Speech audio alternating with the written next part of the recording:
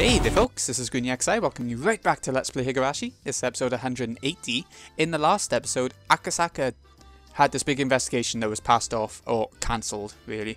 But out of it, he got the willingness to contact Uishi and make sure he goes back for the Watanagashi festival to hopefully save Rika from being killed. That's the plan. So let's keep going on to chapter. Let me just find out. Chapter 6 next. We ended chapter 5 last time. Okay, let's get going.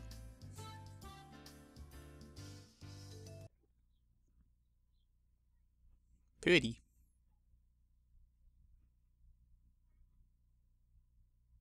Still pretty. Hanyuu has already grown used to being around us. Since Rika-chan and Satoko are her age, she's become especially close with them. Of course, Rena and Mion are looking after her too. Rena told me something the day Hanyuu joined the class. She said that Hanyuu has been close to us for a long time, and that she's been watching us play, that she always wanted to join us. I still can't remember seeing her before, but somehow I can believe it. Hanyuu has accepted all the things that surprised me at first, as if she knew about them all along. She knows everything about us, and it seems she's truly excited about finally being able to join in. Hanyuu's definitely part of the group now. She sure is. It almost feels like she's been one of us this whole time. That can't be true though. No, it is. She's been by our side all this time. Huh? You saying that now too? Rena told me that a couple of days ago. Is it just that I didn't notice? It's because you're dense, Kaiichi. Meep. Fine. So what if I'm dense? Ow. Why are you two sitting down? Are you tired? You never feel tired, Hanyuu. Meanwhile, we're exhausted. It's because I've waited so long to be able to play with you all. This isn't nearly enough. I want to play more. No. You're full of energy. By the way, those things on your head, don't they fall when you play? Ow. Hanyuu has horns on her head. I thought that it was a hair accessory of sorts, so I didn't want her to lose it while playing. I was going to offer to hold it for her while she ran around. But Hanyuu's face clouded over, and she apologetically held on to the horns. Kaiichi, Hanyuu can't take them off. Huh? I see. Sorry about that. Ow. Is it strange to have horns? A little bit. No, not at all. I think it's cute. Yeah. Kai-chan even has a horn between his legs, don't you? Though it's hard and curves backward. Bruh. How? What kind of horns between his legs? What kind? Rena-san's punch is still the one thing I can't follow. You're quite alright, Mion-san. There's a depression in your face. Everyone laughed except Hanyuu, who didn't seem to get it. I shouldn't have said anything. I bet she doesn't like to talk about her horns. But if I try to apologise, I think things will get even more complicated. As I thought about what to say, Rena took the girls over to the shrine gate. Don't worry about it, Kaiichi. Hanyuu tries not to let it bother her, but she hasn't had enough training. Meep. So she doesn't like to talk about them, huh? Sorry, I'll be more careful. Hanyuu came to Hinamazawa a very long time ago. She did? No wonder she knows so much about the village. I don't know where she lived before she came here. I asked her once, but all she said was it was a place I wouldn't understand. Hanyuu said that she, or rather Hanyuu's people, couldn't live there anymore. They looked for a new place to live for a long time. They travelled a very long way before arriving in Hinamazawa. There was a beautiful swamp in the area. That was exactly what Hanyuu's people were looking for. But there was a village nearby where people lived. To show respect to the original inhabitants of an area was law among wandering people like Hanyuu's. Her clan decided to live peacefully and coexist with the villagers. However, their attempts to coexist didn't go so well. The villagers were too childish and immature to accept these newcomers. They strongly rejected them and caused a terrible, tragic disaster. I like how calmly he is doing this bit. Hanyuu said she took their form and descended upon this land in order to subdue the disaster. However, she just couldn't hide her horns. The forbidden ancient documents say that Hanyuu descended into the Fude shrine, appearing as she does today. It also states the following. Hanyuu's people can't live anywhere other than this village. They can also only live by coexisting with the villagers. The Fude Shrine's priest once rejected them, claiming that coexistence was impossible if mixing with the wandering people's blood caused the villagers to become demons. But the young heir of the Fude Shrine fell in love with Hanyuu, When their child was born, the priest had to reconsider. Oh, wandering people who cannot hide your horns, if you wish to settle in this land, if you wish to settle with our blood, then I shall consider granting your wish. However, as the demon's blood mixed with the villagers, it became hard to tell who was human and who was demon. The villagers began to cast suspicion on one another, haunted by that paranoia. Unless all that was resolved, coexistence would be impossible. For you and us to coexist, you must lay down several laws for us to follow. They will be very strict. I am very, very sorry for imposing these upon you, who have lived in peace until now. However, as long as those rules are followed, the village will be free from demonic disaster. Very well, the rules will be followed, but much blood has already been shed in the village. The anger, sins and corruption people bear cannot be cleansed. The one law of the human world is that sins are atoned for with life. I see. If you say it's your way to let someone take on all responsibility and bury the sins with him, then we'll do that. However, wouldn't people end up pushing responsibility on each other because nobody wants to die? Exactly. That's the ugly demon in the world of man. No one will accept their own sins, but only foist them onto each other. Since they can only clear the balance with their lives, everyone refuses to pay, and the sins just keep adding up. Without cleansing them, they stagnate, and people cast them upon each other forever, doubting each other and passing them around. I see. If that's the unopposable law of this world, and you yourselves are troubled by this law, then in exchange for coexisting with us, I shall grant you a world where people do not blame their sins on each other. What kind of world is it? So long as mankind exists, they will commit sins and give rise to corruption. How could that all be erased without foisting it onto someone else? Let me bear all the sins and corruption born from man, and purify my soul. Let all sins rest not with man. If they are born upon myself, then man will not need to force them on each other. What are you saying? Are you really going to make yourself into a sacrifice? Someone has to take on the sins, otherwise they won't be cleansed. That's the law of your world, isn't it? A different ancient document also states the following. Of course, it's a forbidden one too. Only the head of the Fude family is allowed to read it. Nobody else, not even the other heads of the three families. It tells that unrest grew in people's minds, that the villagers' evil hearts collected in the swamp and gave rise to demons. The Fude Shrine's priest explained that the root of all evil is the demon god of the swamp, and led the young villagers there. By the swamp, they found a demon mocking the unrest in people's hearts. The young villagers fought bravely, captured the demon, and dragged it into the Fude Shrine. The priest cleansed the demon god, opened her abdomen, and dragged out her organs. He chopped them up and washed them down the stream, then threw the body in the swamp. Then people regained their sanity. Those who had been suspicious of each other became friendly, and they all shared in the joy of peace again. If these forbidden ancient documents are real, then the object of the villagers' worship, Orishiro-sama, was captured by the villagers, forced to bear all their sins, and torn to death. Plus, it's clearly written that demons appeared after unrest grew in people's hearts. In other words, the demons were forced to bear the sin of discord that rested with man long before they arrived. Orishiro-sama was a god who took on people's sins to mend conflicts between them. People eventually came to honour her, and it's said that that became the foundation of faith in Orishiro-sama. I don't understand exactly what that means, but I know one thing. When none of us humans would draw the losing straw, she offered to draw it in our stead. To prove it, we cleanse our filth by letting cotton absorb it and drift it down the stream during the Watanagashi festival. There's no shame or shifting of responsibility involved. Until that system was created, we were simply demons who pushed our filth and our responsibility on each other. We could only cleanse our own sins by blaming someone else and sacrificing him by cutting open his abdomen. And Hanyuu took on that job. A purification ceremony without a human life. A system that forgives people for their sins. That's the origin of the cult of Orishiro-sama, which blames not people for their sins, but the curse. Those documents were sealed away. If they weren't, people would find out that the object of their own faith was falsely blamed and killed by their own ancestors.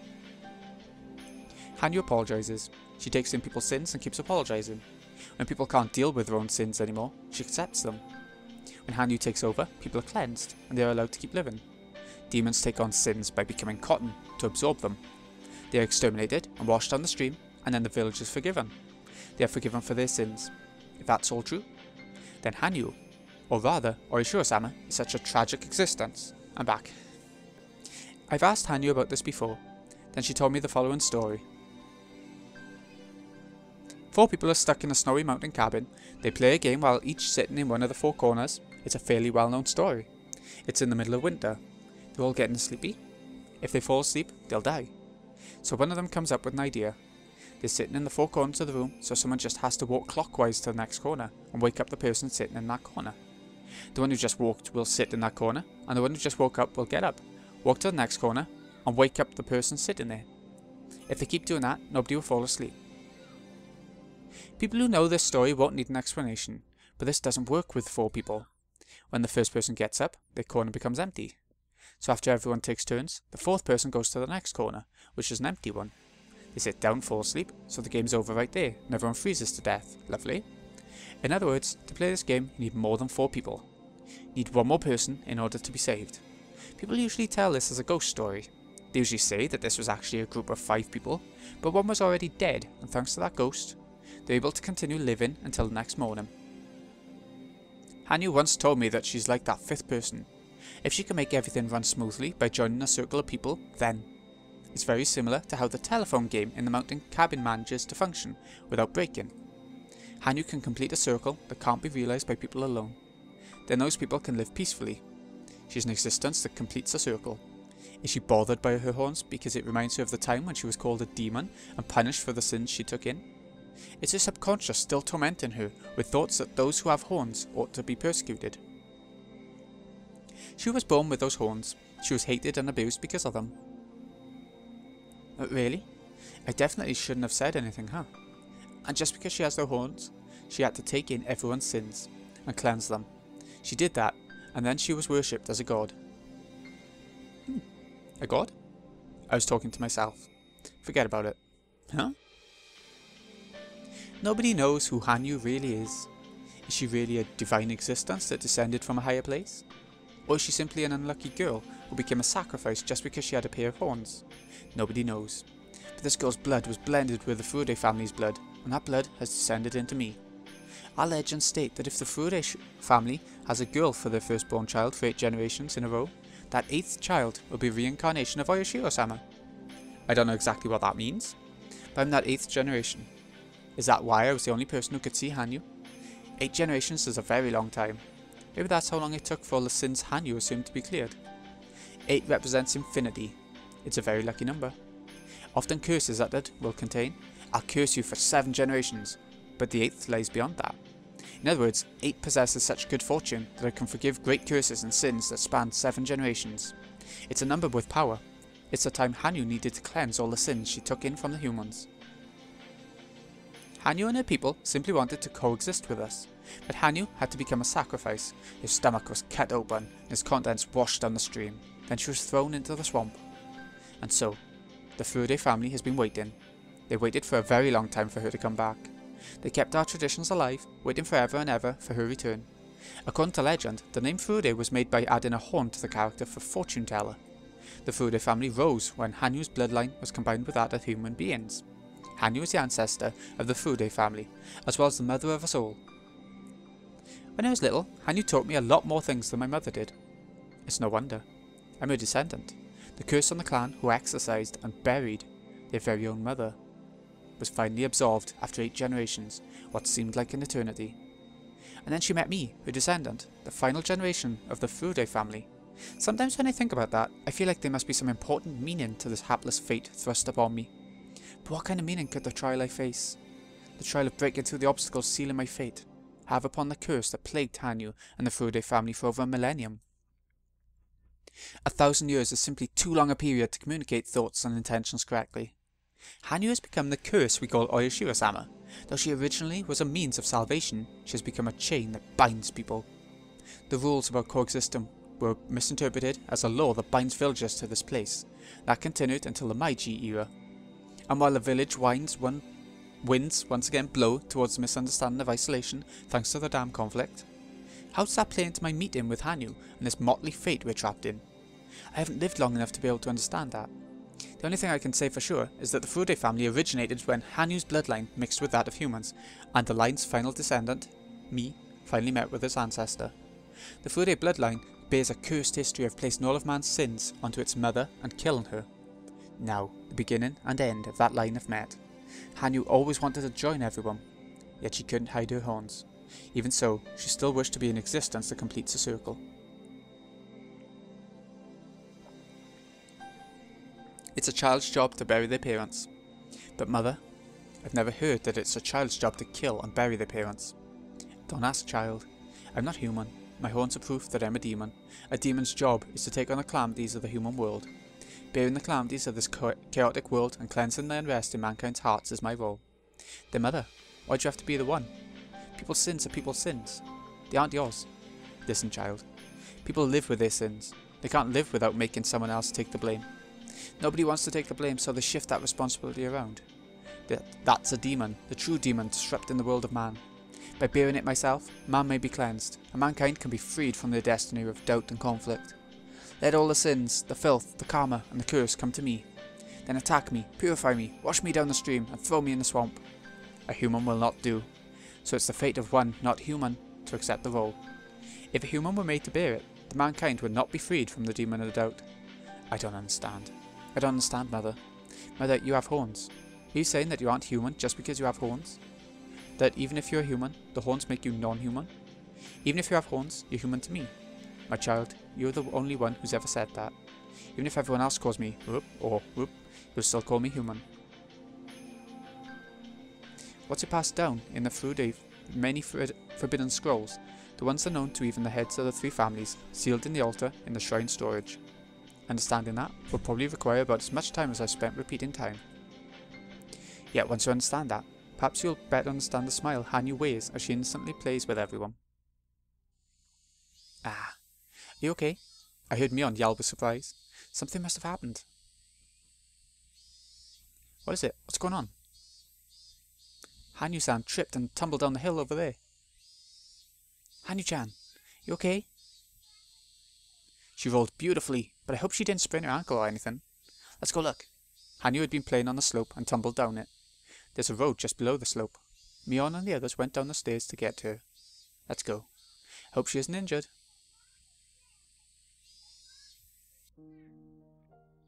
Oh, when I got there, I saw Tomotaki-san and Takano-san. They're taking care of her. What happened? We just saw her roll down the hill. She did tumble beautifully though. But I think she hit her head, so I'm sure she'll get a bump later. Make sure you put some ice on it, okay? Hanyuu, Hanyuu.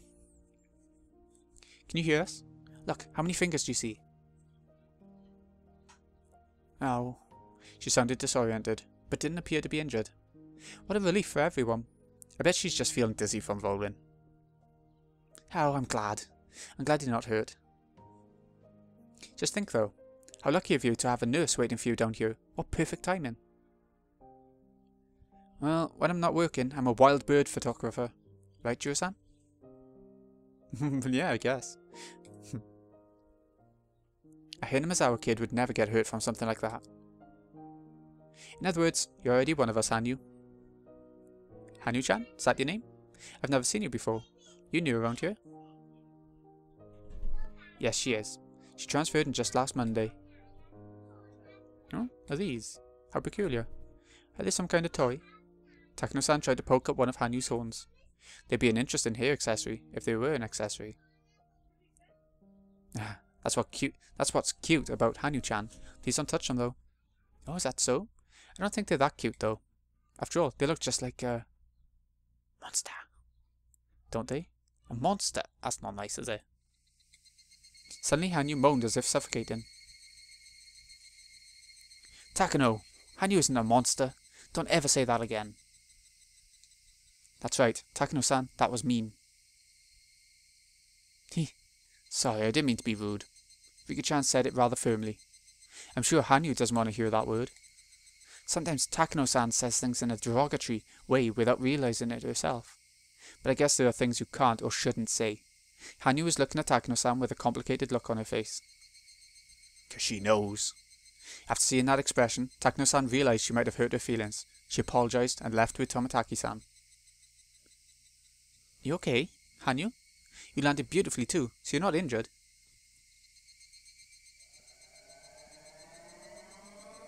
Rika. That person. Oh. Her? That's Takano. Takano. Hanyuu repeated Takano-san's name. All of a sudden, I grew worried that she hit her head or something. Hanyuu stood straight up and grabbed Rika-chan's collar. Rika! Oh, it's Takano! Takano! Takano! That's right, she's Takano. No, Rika! Takano! Don't you remember? I know. Meo Takano, right?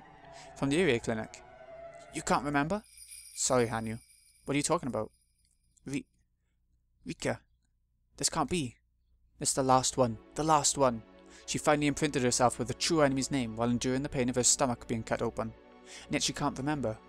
Rika Fude has failed to inherit the memory of the fragments. Ah, no! We need her to remember. Otherwise, how the hell are they going to get out of all this? Okay, but we're going to end it off there. That's a pretty big revelation. So, this has been Greenie XI. I hope you've enjoyed. Thank you so much for watching. I'll see you again in a wee bit when we see what Uishi's got to say, I suppose, and Akasaka. Thanks again for watching, folks. See you again in a bit.